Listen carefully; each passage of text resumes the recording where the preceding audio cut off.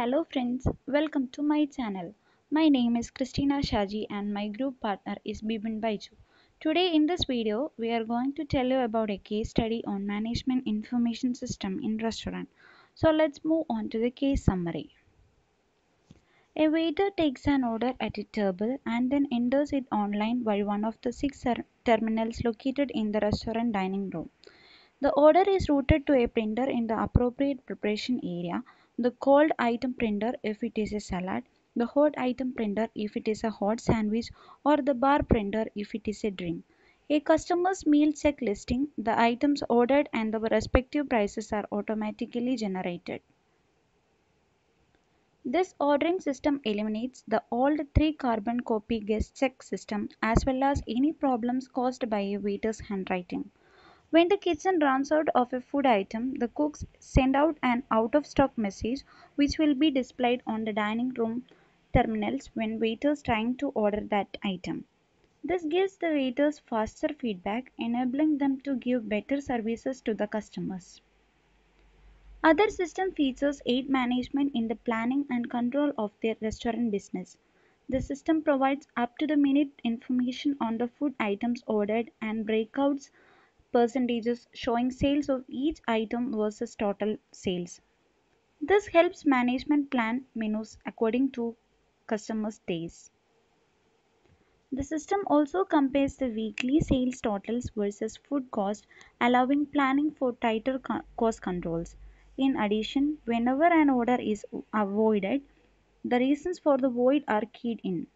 This may help later in management decisions, especially if the voids consistently related to food or service. Acceptance of the system by the users is exceptionally high since the waiters and waitresses were involved in the selection and design process.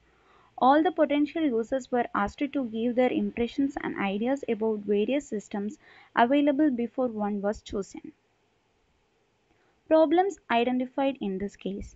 First one is menu, second one is customer service, third one is inventory management and menu pricing, fourth one is marketing and fifth one is capital. So moving on to the first one, menu. These are a couple of the most common problems restaurants face today. A good menu requires considering how many items are too much versus offering too little. It's best to have a smaller number of dishes but making them really well. Longer menus take longer to order from, require more ingredients, thus making you have to buy more ingredients. Second one is customer service. First impressions are important. Poor customer service is often a deal breaker for customers. Your food may be outstanding, your table settings exquisite, and your ambience delightful. But if your service is bad, customers will remember. Inventory management and menu pricing. Inventory and menu pricing should take into consideration the ordering process to limit waste. This will have a direct impact not only on our environment but also on the fluctuating ingredients cost which impact gross profit on menu items. Menu pricing shall be organic and have fluidity as frequent and small increases in menu prices are easier to sell than larger more than noticeable increases done infrequently. Next one is marketing. Many owners fail to pay enough attention to marketing, making this is a common problem in the restaurant world. Some of a few areas to attend in order to avoid the pitfalls that not enough marketing inquires. First one is formalize for brand standards. Second one is engage in social media and digital marketing. Third one is start an email database. Fourth one is create a customer loyalty program. The next one is capital. So finally we came to an area where many restaurant entrepreneurs run into big problems. This looming problem is capital and more especially a lack of it. Restaurant owners need enough capital to run their business so it can fully establish itself. Owners should plan to have at least enough money to run for 1 year. Additionally, restaurant owners need to have enough financial resources to cope with unexpected costs and increases. So moving on to the question. So the first question is, in the light of the system, describe the decisions to be made in the area of strategic planning, managerial control and operational control. What information would you require to make such decisions? So answer to the question, a management information system is a computer system consisting of hardware and software that serves as the backbone of an organization's operations. An MIS gathers data from multiple online systems, analyzes the information and reports data to aid in management decision making. There are three areas in the organization: strategic, managerial, and operational control. They are as follows. First one is strategic decisions. They are categorized by uncertainty. The decisions to be made in the area of strategic planning are future oriented and relate directly to planning activity. Here basically planning for future, that is budgets, target markets, policies, objectives, etc. is done.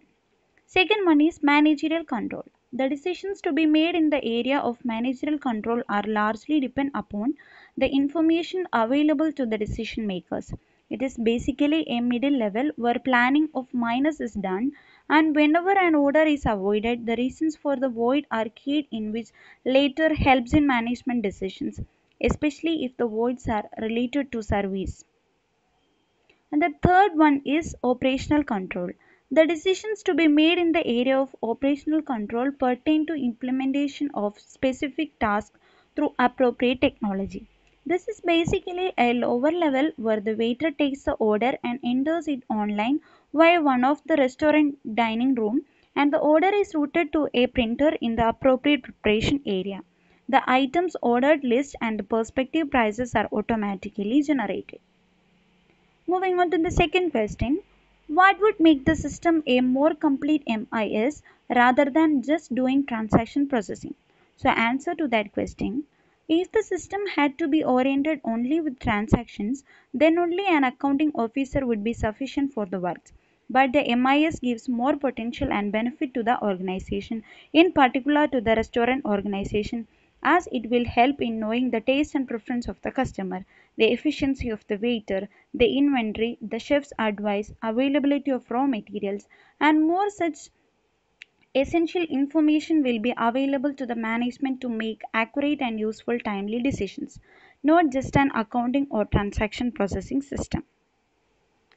Moving on to the third question, explain the probable effects that making the system more formal would have on the customers and the management. So, answer to that question, formal is equal to one way or rigidity. Making the system more formal or rigid means making the system more non user friendly and difficult to understand, which the management may find hard to impose on the ground and middle level staff, and where in the staff will find it hard to learn the new software and the ways the management has proposed to put forth for them to follow. In applying such formal methods may lead to clashes or conflicts within the organization, and in turn lead to poor performance of the company as a whole. So this is all about our topic. Thank you.